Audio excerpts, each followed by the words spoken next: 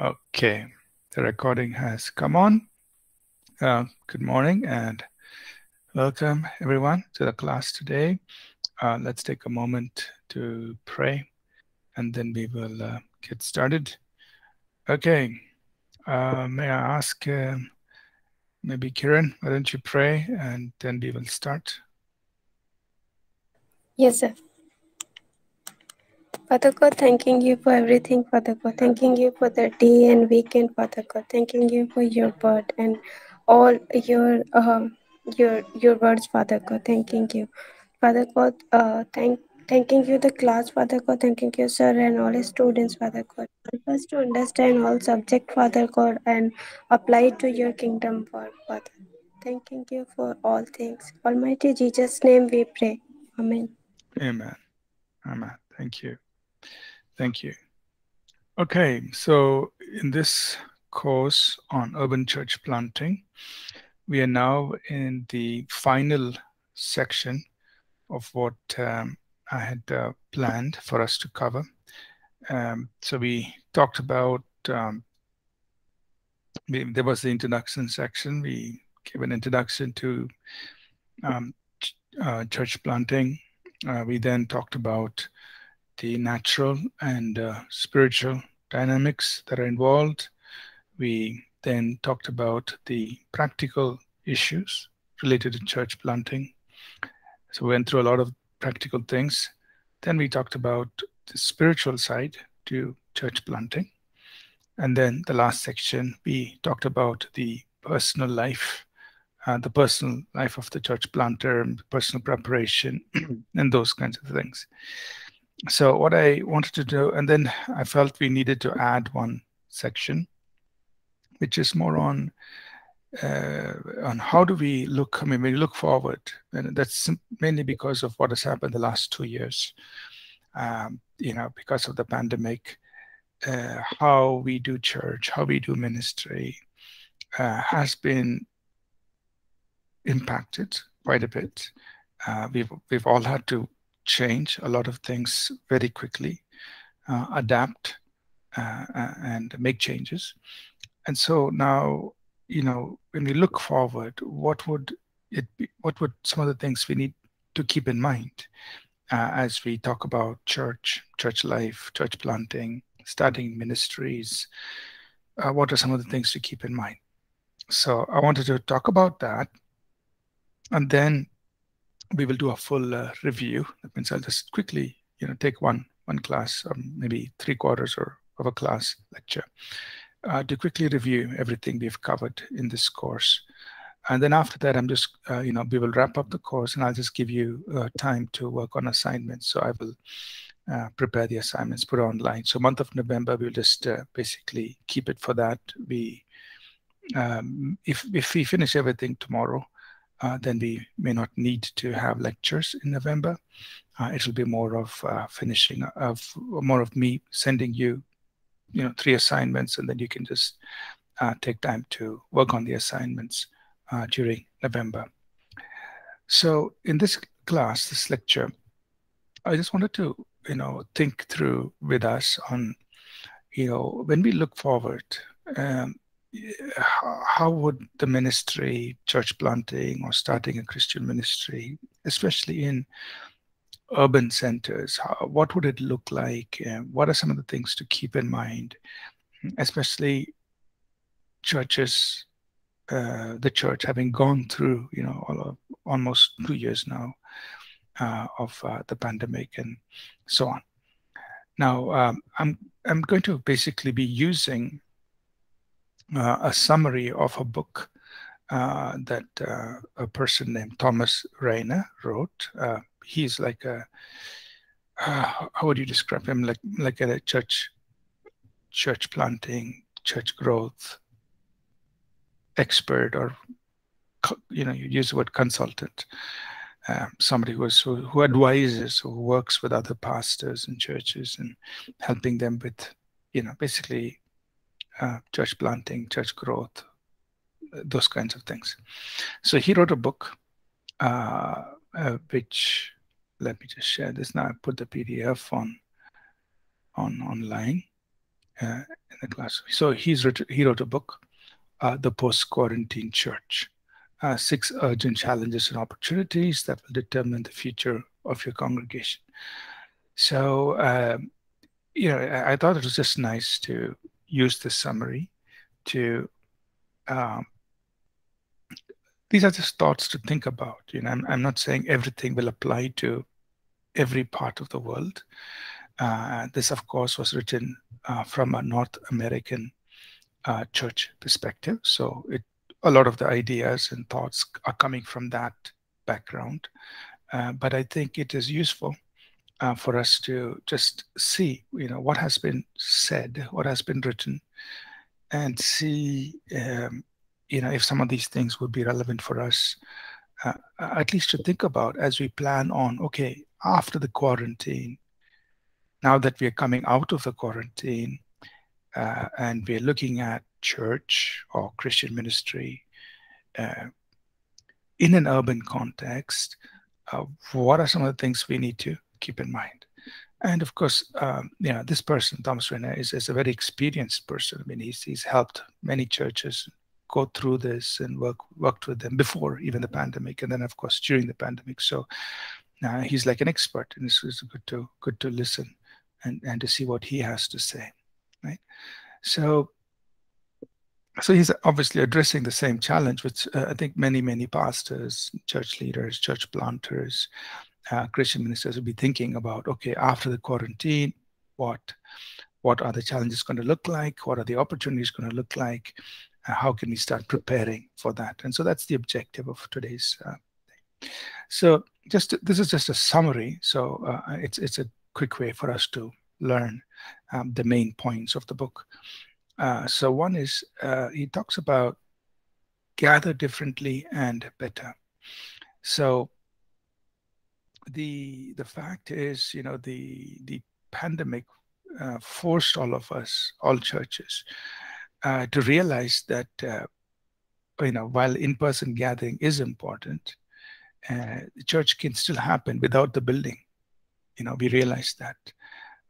We realized that, to some extent, we can use the tools that are there and reach people, serve people, and we could gather in many different ways. Prayer groups could meet online, seminars could happen online, workshops could happen online, services could happen online, and so the idea is, and then also that in some cases, church facilities could be used for more than just worship services. It could be used to serve the community in other ways. Some churches, I'm not saying everyone, but some churches who had their buildings, they opened up for helping people with needs during the pandemic, whether it's giving them food, clothing, assisting people in various ways during the pandemic. Not so the buildings were used not just for church services, but they were used to serve the community in different ways. So that is something we can consider continuing, where possible. So gathering differently and gathering better. The second thought is to seize the opportunity to reach the digital world.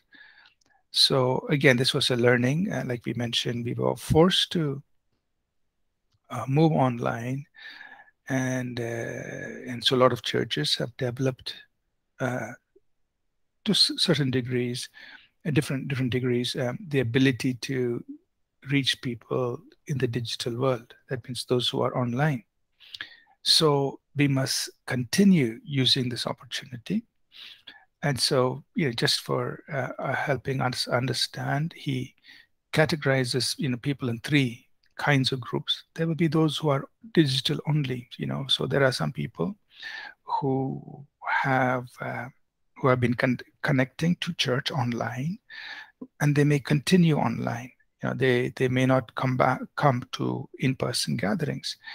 Some of these would be people who are physically unable to come.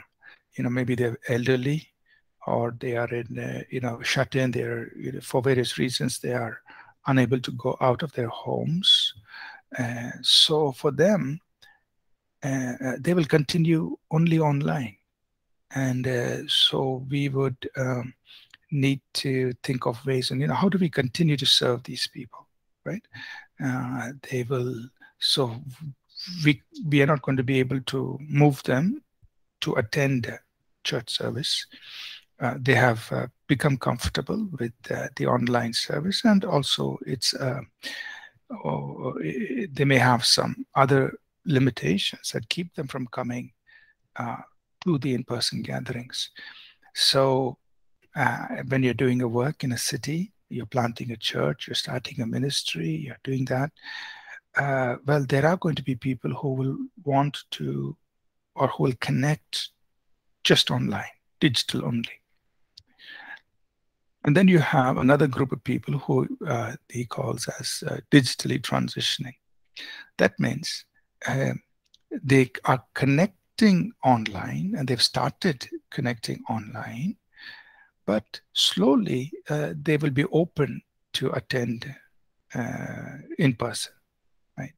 So, so we need a strategy to serve these kinds of people. That means they have connected, or they may connect to us online, and then slowly they will, we need to encourage them. They would be willing to come and worship in person. So we have to think about them. So even in our church planting or ministries that we plan to start or will start in urban centers, we need to keep these kinds of people in mind.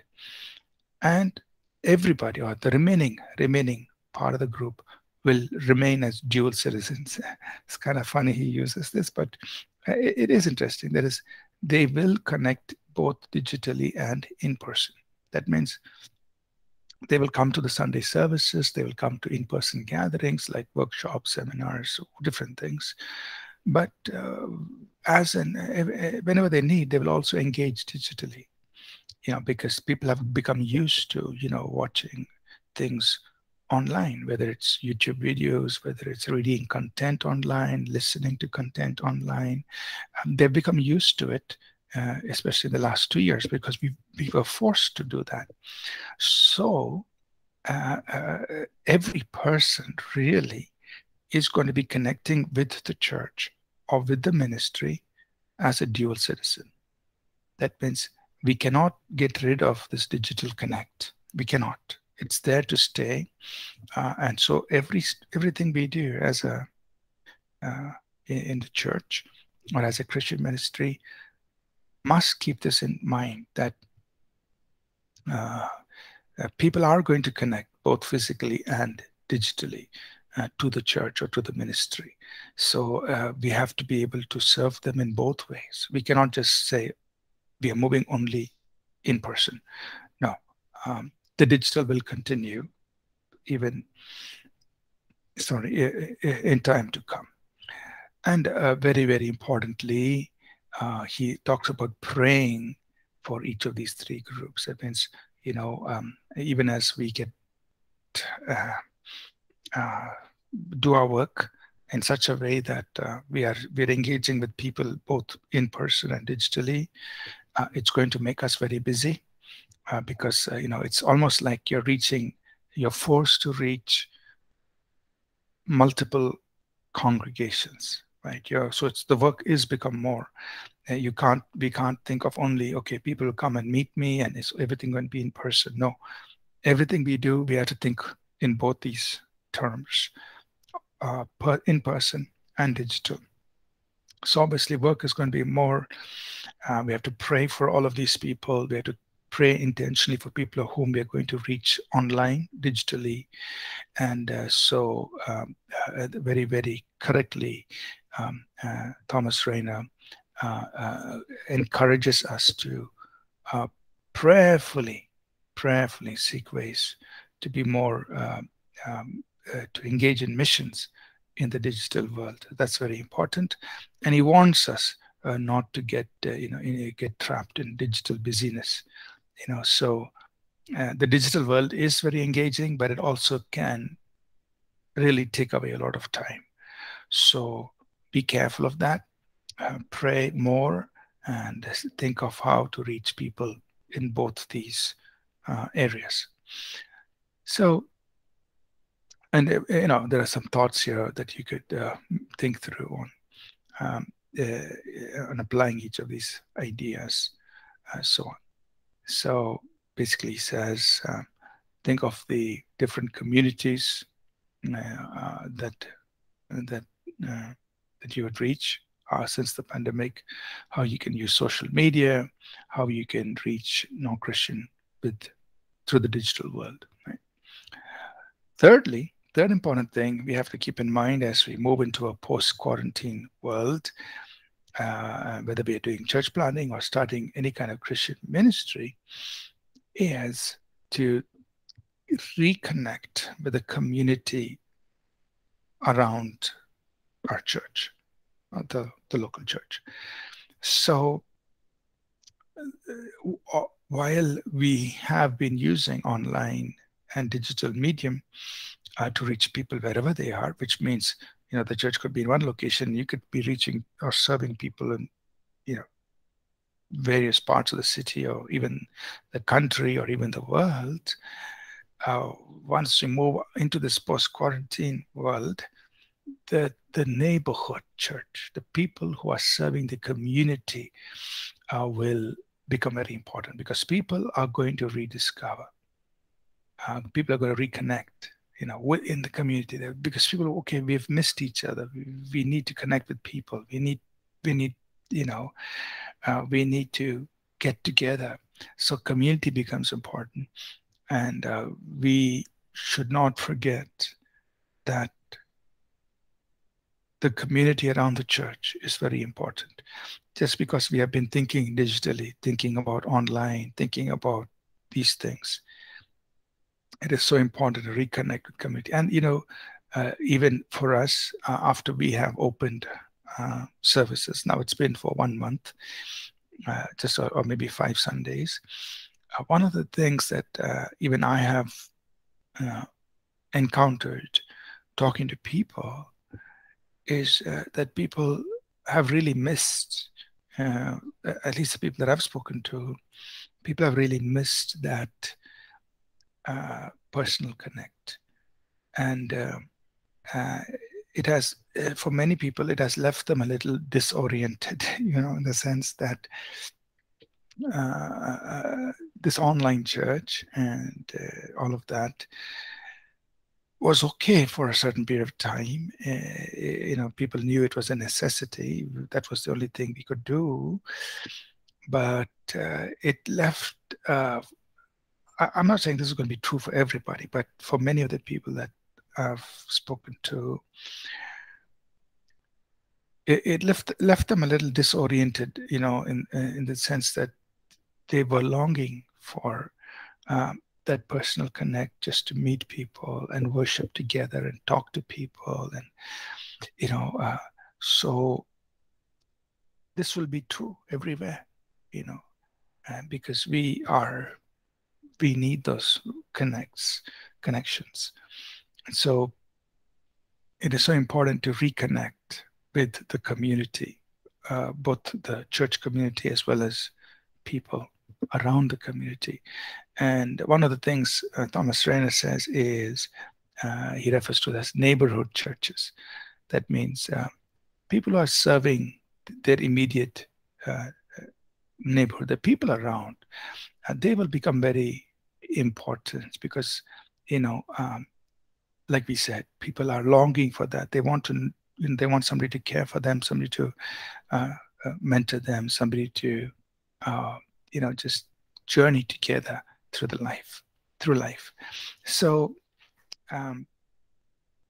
we must, while we are thinking about reaching more people and so on, we must reconnect with the neighborhoods, homes, with people, make it personal, because people are longing for it. They're looking for it, right? So, and so we need to do that. And also it makes the church be more outward focused, looking to reach people in their neighborhoods, cities, towns, communities, right?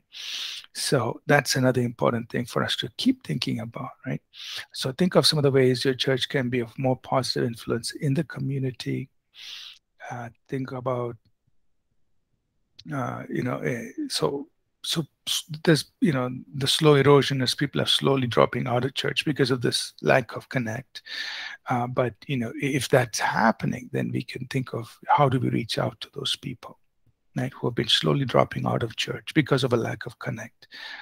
And think about the comeback of the neighborhood church, and how can we leverage this in a very positive way, basically to connect with people in our immediate communities and neighborhoods, right? Because people are longing for that.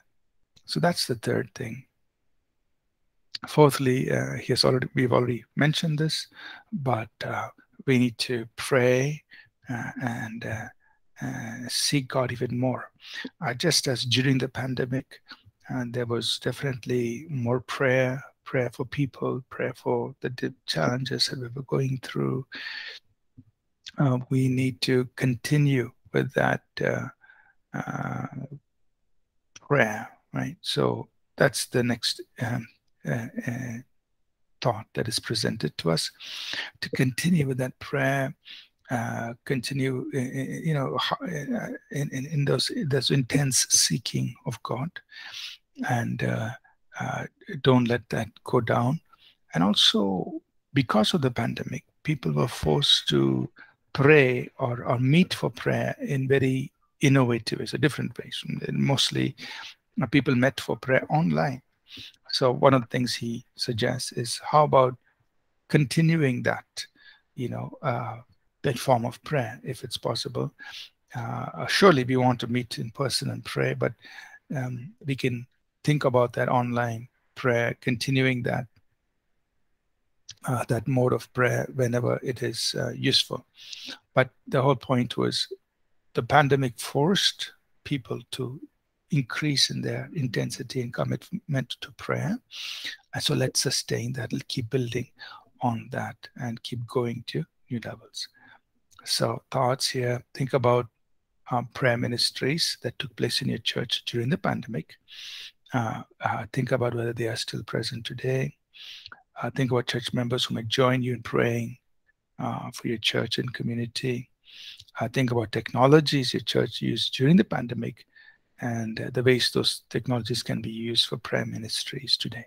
In other words, continue with that seal. Number 5 is to rethink of using the facilities that are there for new opportunities.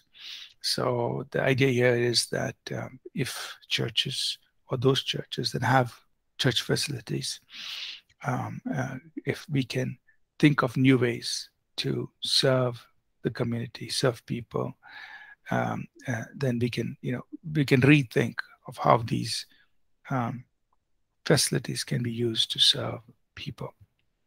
So some thoughts here is, think about how church facilities were used before the pandemic and how that is changing and might change more. Think of ways that your church may partner with another organization in the using of those facilities.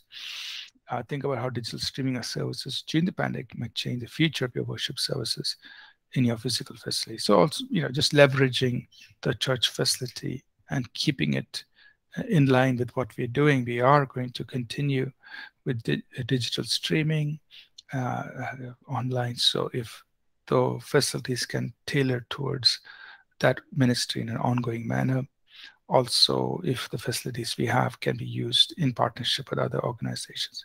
So rethink of that. Now, I haven't really put too much thought into it. APC, we don't own any buildings as yet, but this definitely is something to think about, that for those churches who have their own facilities, if you can see ways by which you can use that to serve people, and also tailor the experience inside for an online audience.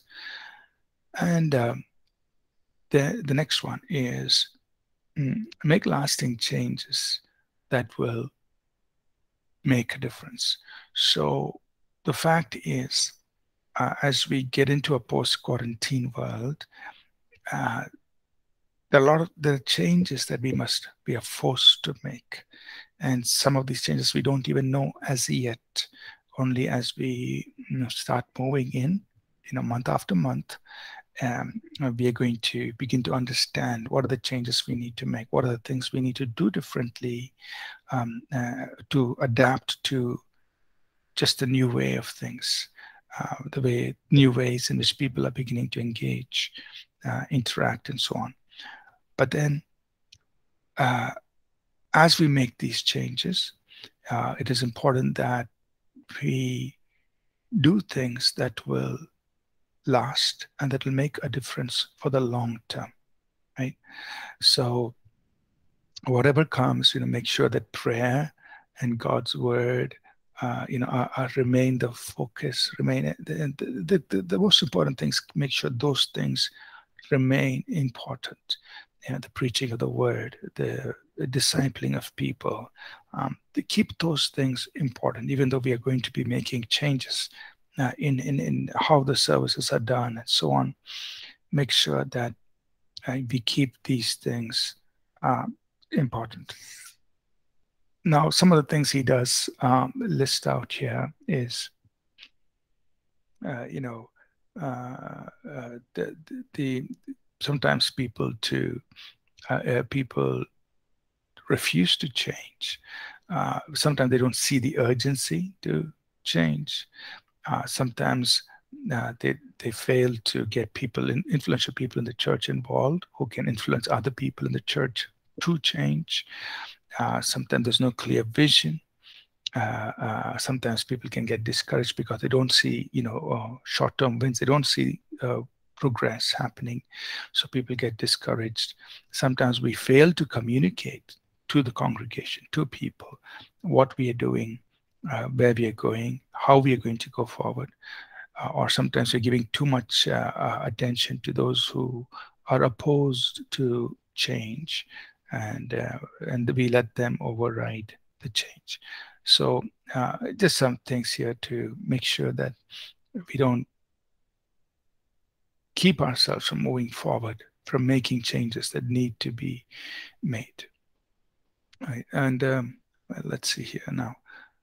I think, the key thoughts here are, think about how receptive to change a church was during the quarantine, and note the lessons you can learn from that period. Now, how did people react and respond to the fact that we had to move to online services? We have to move, giving of offering online. We had to, in many cases, minister to people online. When people wanted counseling, when people wanted prayer, we did a lot of that online, and people were receptive to it. So could some of these things continue? For instance, as of now, we have continued to do all our giving online. We haven't moved back to the old form of, sending a basket around or a bag around for people to put online, put offering into the bag. I just feel that, giving online is, because people have been used to it now for many, many months. It's a good thing for us as well, because the money goes straight into the bank account, and there is no need for the manual process of counting and writing down and physically going to the bank to deposit. Now, there may be some people who want it, but as the physical offering bag. But if we can just continue with online giving, it will reduce the amount of work, and just also make things more secure because it goes directly into the bank. Think about online meetings. And now, of course, we want to meet people in person, but in order to save people's time and all of that, we could, wherever necessary, we could do meetings online, and people will be open to it. It's a change, but that change has become permanent, but it's a beneficial change. For instance, on Saturday, I did a meeting with our children's church leaders, and we did it online. I didn't. In the past, I would say, "Oh, let's meet in the church office at this time," and they will have to spend, maybe half an hour, sometimes 45 minutes, just to get to the church office for that meeting. But now it is so simple. We all just connected online, and we spent an hour discussing things, planning for the future, and it all worked out fine. So people are used to that, and so there are these changes that can benefit us, benefit people, which we will continue. And and but then we don't want to lose out on the core things, the core important things of God's word, of fellowship, and so on. Right? So think about some of the beneficial changes that have already taken place, and you can continue with these things. Don't have to necessarily go back to old ways. And think about some way that your church may face some of its greatest challenges in the post-quarantine world. So what could become a challenge in the future? So we had to think about those things. Right. So I like these 9 summary, the 9 points that he's made, which we will go through. So to summarize, some things will never change in the post-quarantine church. That means, what's important, like with the word, Jesus, the word of God, prayer, all those things will never change. But what could we, or what should we be thinking about as we get ready for doing church planting or Christian ministry in the post-quarantine world? What should we be thinking about? One, keep things very, very simple. That means stay focused on what's important, do a few things well, both digitally and in person. So rather than trying to do a lot of different things, do a few things, but make sure you do it to serve people who are online as well as in person. Secondly, he shares that we need to be intentional about reaching our communities.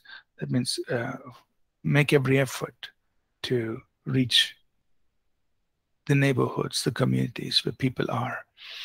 People are going to be looking forward to that and getting to churches that are close to them. So he also talks about the neighborhood churches. So the idea is, these churches, neighborhood churches that are serving effectively in their communities will become very important.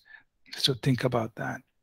Number 4, multi will multiply. That means he's talking about the multi-site movement. That means a church having multiple campuses or locations. So he said this will continue because of the fact that people are wanting something close to them in their communities, in their neighborhoods, and where they can connect. And also technology, allows for this. You can have multi-site churches, multi-campuses, and so on. So this will continue. Leaders, staff and leadership, we will need to focus more on digital proficiency. That means even as pastors, as leaders, we will need to be able to use digital technology for ministering to people. So that will be an important part of how we are going to serve people. And we need to have proficiency. We need to be able to use digital technology to reach people. And number 6, there will be stragglers. That means people who once were part of the church, but because of the pandemic, they have become disconnected with the church. Or they're kind of now on the fence. They're not like really red hot, zealous for worship, and so they're called stragglers. They will become a subject of outreach and focus. That means, how do we get them back, right? These people who are now on the fence, they've kind of felt disconnected with the church because obviously nobody was there. I mean, the connect was not there, and so we need to reach out to them and focus on them. Digital worship services. So now we need to think about making sure that our services are serving people who are connecting digitally. So that will continue to be important, digital worship services, because like we said earlier, there will be a group of people who will only be able to connect digitally. They may not come in person. So our services should be tailored for them. The training of people for ministry will also change, because of course we do need the core training, but we also need training on practical things, on like we're saying, how do we leverage technology, how do we how do we lead through change, how do we manage, how do we lead a church and a congregation through these times, these kinds of things. So the training we have to give to people will also have to adapt to to what is required in this new time that we are entering into.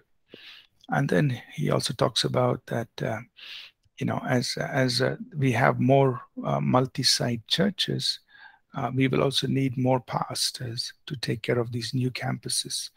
And these pastors who take care of the new campuses, they don't have to be the same, carry the same leadership responsibilities as the main leadership pastor, but they will just be campus pastors. They don't have to necessarily be strong leaders, but as long as they can pastor a venue or a campus, that is fine. The leadership is provided by the main pastor. So we will need these kinds of pastors as well. So that, in a sense, is what some of the thoughts that are shared in this book. I'm not saying this is a complete answer to everything that we will face, but I think it's a nice a nice effort to get us to think on some of these things that will change and will be different as we begin to move into a post-quarantine world, and as we think about starting churches, starting ministries, doing ministry in the urban centers. I think this book captures a lot of important thoughts that we could use. So let me pause here and see if you have any thoughts and comments on this about a post-quarantine world, some of the things that are shared in this book. Any thoughts, any comments? Kiran says online meeting also best. Kiran, why do you feel online meetings are good or are the best?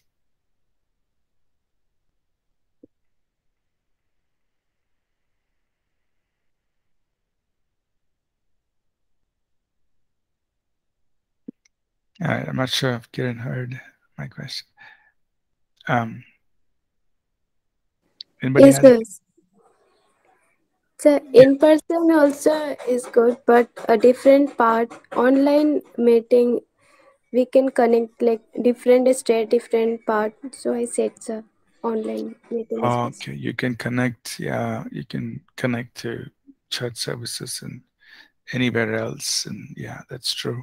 So online gives us that tremendous advantage. We can connect to a church service anywhere in the world and be a part of it.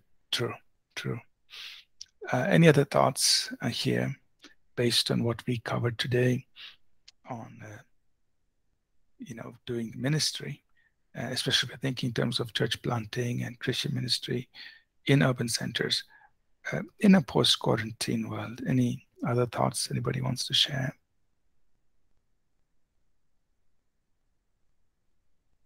Kanan, Dave, Aaron. The thing is, Pastor, in person is better, but regarding the post quarantine, before before the pandemic, we didn't have a digital system. I mean, we didn't have recording and other things. And yet we know we have a lot of members who are not in Nepal. I mean, who have gone out or moved out of the country for different various reasons. They've gone for work. They've resettled themselves outside. And this when we, because of the pandemic, our church moved into a digital world. And before we actually we didn't want to record, we didn't want to upload in on YouTube or Facebook because of some security issues. But because of the pandemic, we are forced to do that. Not only um, for church service only, but it helped us to reach all those people who we have had lost contact with, those who have went out, and sometimes they wanted to they wanted to have the service, but we weren't able to just on the phone, or talking to phone is not enough. But because of this, I think it it did help those who those who are not in currently in Nepal, or those who cannot go to a service even when they are in outside of Nepal. When they go to their when they go to different countries, they have different rules and regulations. Like in Middle East, we have service on Saturday, but their holiday is on Friday. In some major countries, the holiday is on Sunday. So because of that, also, but yeah, because of the pandemic, it gave us this opportunity to move the whole church into digital world, and it has helped um, in the area that I mentioned. And I think in the upcoming days, it definitely will help our church, even though we are not yet physically open, but it really gives us some kind of perspectives to look forward. Yeah, Yeah. that's very good. That's very good to hear. As people who are in different parts of the world could reconnect back to the home church. And that's wonderful. And, and of course, especially during the pandemic, it's going to be a source of spiritual encouragement and strength. And so there's that reconnect that's taken place because you've moved things online. And that's really good. And now you can continue serving them, ministering to them wherever they are, whichever part of the world. That's good. Yeah. So I see the question from Kanan: when do we reopen in-person classes for the Bible College? Kanan, we were thinking of January initially, but we didn't announce it. We had to make a final decision just from a safety perspective, because in our Bible College, it's a dormitory style. We don't have individual rooms for students. So it is something we have to keep in mind. Now, there are certain colleges that have opened up, but from what I've heard, they do weekly testing. They have separate. They have basically rooms where two or three students are there. So even if one of them is unwell, they can quarantine safely, and they're not allowed to go out of that room for until they recover and all of that. Which is something we cannot do given our hostels are dormitory style, and we don't have individual rooms for students and things like that. So that's one reason why we are not hurrying into this. We will this week, I think, we will make a final decision. So we wanted to wait till October to see, especially also what the government is doing, what permissions the government is giving to educational institutions, things like that. So based on that, we will also be able to make our decision, because of course we have to be aligned to government permissions and regulations. So the thing is, there's a lot of testing. Some colleges are, require students to be tested regularly and all of that. So we can't keep pushing our Bible college students to go do all that. So that's why we are thinking what to do. So most likely, we will send an email, we'll announce it, but most likely we'll continue with online classes next semester, just because of the reasons I mentioned, and then get back to in-person classes in August of next year. Most likely that will be the decision, but we will decide when we have a meeting and then announce it. Is that okay? All right. So what we will do tomorrow is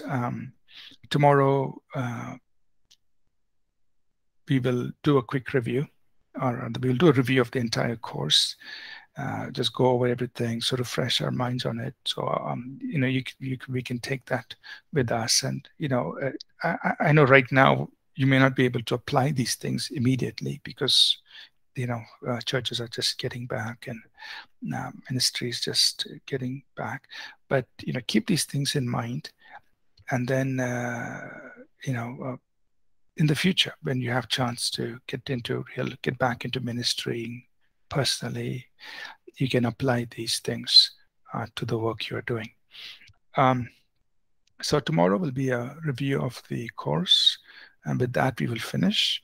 And November will be a time just for assessments, which I will create, and you could finish that off by the end of the month. Is that okay? Let's close and we will dismiss, please. Yeah. Kanan, is your phone okay? Can you pray? Is that?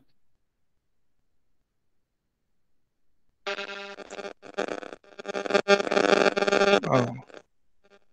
Okay. I can't hear you, Kanan, I think.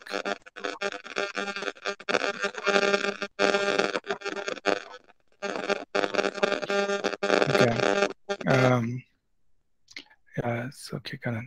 It's a little noisy. Couldn't hear. But yeah, Dave, would you pray and we will close and dismiss, please? Okay, Pastor. Heavenly Father, we thank you for today once again, Lord Jesus. We thank you that we had this opportunity to be in this class, learn from you. Your Son, Lord Jesus, your appointed Son, Lord Jesus, whatever we've learned today, whatever all those challenges that we are about to face, Lord Jesus, in our life, Lord God, we give our life and everything that we have into your hand, Lord Jesus. You help each one of us, Lord Jesus, as we move ahead, Lord God. Give us your wisdom, your revelation, your understanding, Lord Jesus, so that we can respond in every situation according to your will and your understanding, Lord God.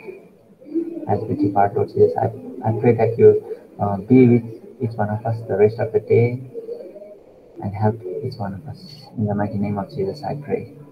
Amen. Amen. Thank you, Pastor. Thank you, Dev. Thank you, Kanan. No problem. Thank you, Karen. God bless you all. I'll see you tomorrow. Bye now.